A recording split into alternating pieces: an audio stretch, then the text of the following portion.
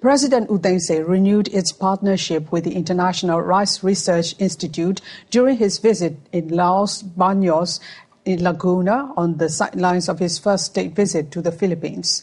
The government of Myanmar and IRRI will enhance cooperation in rice research in a bid to relatively boost rice production and ensure food security. With about 8 million hectares of land planted with rice and rice export of about 30 million tons in 2011, Myanmar targets to be a major rice exporter globally.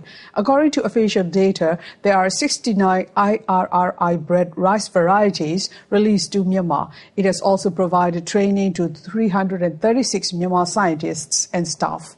IRRI and Myanmar are currently engaged in mapping out the rice sector development strategy.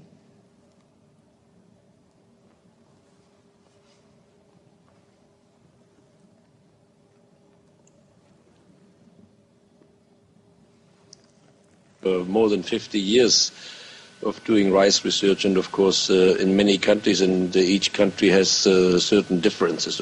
From the climate is different, the soil is different, the economy is different, the infrastructure is different. Yeah. So many of the technologies that we conduct research on can be applied in many countries, but they always have to be also then made more specific to the needs of a certain country. Yeah. We have at the moment very big activities in countries like India, Bangladesh, Myanmar is also very important for us now. I've been doing MSc course here, specializing in environmental science and natural resources management since June last year. Population of the Philippines is nearly 100 million. Although cultivable land area is less compared to population, IRRI is continuously producing high-yield seeds to ensure food security for increasing population.